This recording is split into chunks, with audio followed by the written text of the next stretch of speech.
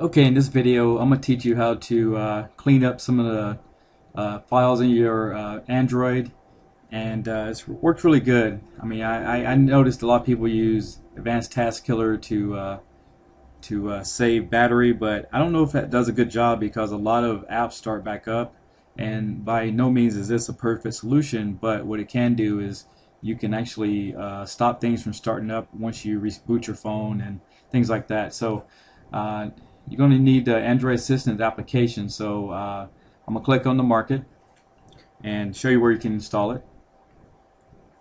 Okay, from your home page, you want to just hit search.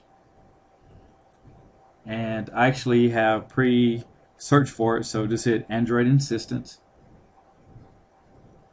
And it's the top one right here.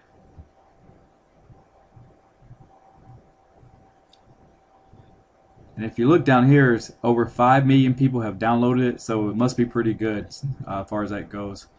So once I installed it, you want to open it up.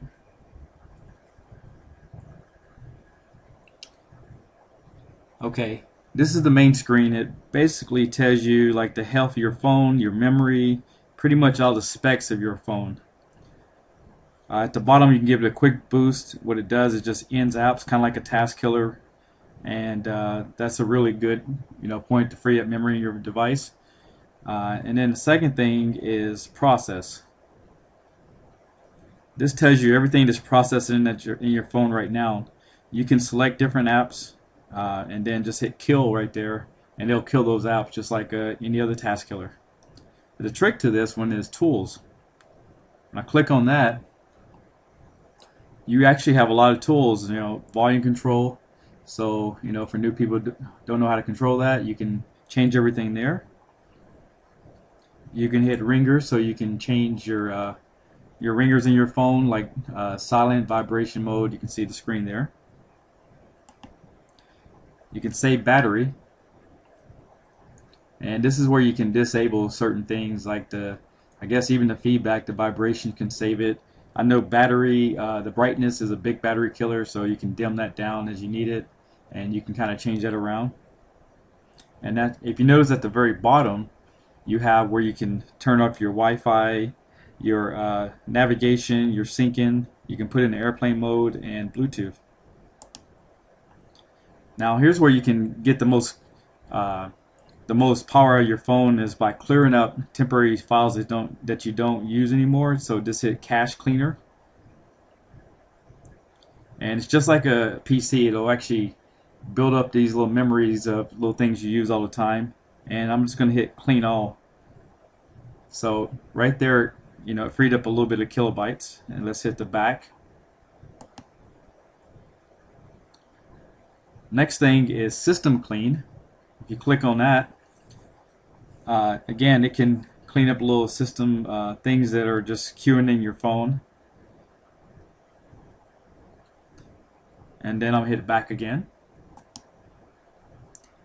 File management is where you can actually see files in your phone. That's not really a big point, but for those who want to see what files are in their phone, it's definitely something you can do. Batch installer, so if you had stuff loaded up on your memory card, you can actually select them all and upload them right to your phone. We have to do any downloading from the market, but again, that's for stuff that you already had before on your memory card. Don't need that. Uninstall batch. So let's say you want to uninstall a bunch of stuff on your device that you just don't use anymore. It's good to do that from time to time, because I know people recommend a lot of apps to me. I download a lot of them, but some I just don't use. I just do like a little test on them. But I can go over here and I can click on the ones that are not from Verizon on this particular phone, and I can uninstall those applications. But if you you have everything in your phone just like you need it, you can just leave that one alone.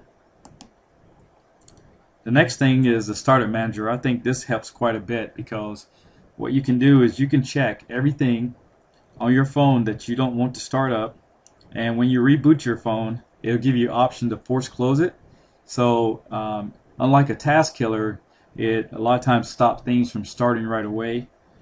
System over here, I wouldn't mess with this too much unless you're a little more advanced, because you could shut down things that make your phone work a little weird there. Hit back. And then battery use. This tells you where all the energy has been used on your phone right at the current time. You have calendars. You got all these little things in here that you can kill for a quick boost, but don't need to do that for this video. But you can play around with that, see if you like it.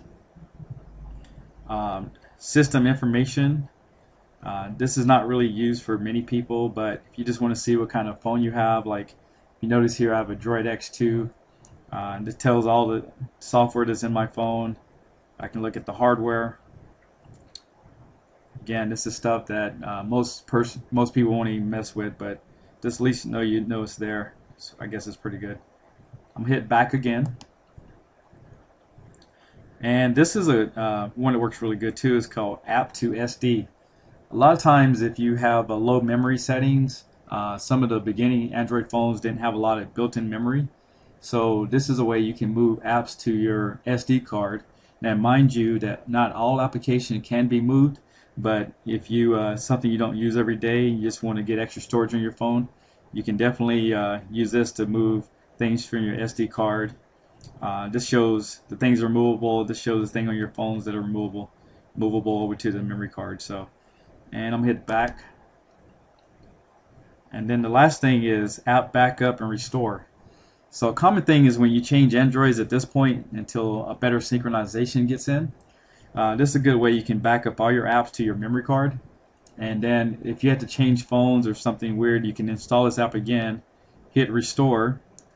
It'll show all the apps that you installed before, and then you can restore it back to the factory settings. Now note, if you started like Angry Birds and you was on like the 15th level, unless your phone is rooted, it will not be able to save those settings. So that's pretty straightforward, and this is an Android Assistant, and I hope it helps you out. And that if you have any kind of like force closes and weird things like that happen to your Android device, this can definitely clean up some of those cache memories and things of that nature. So thanks a lot for watching my video, and I hope it helps you out, and you have a great day.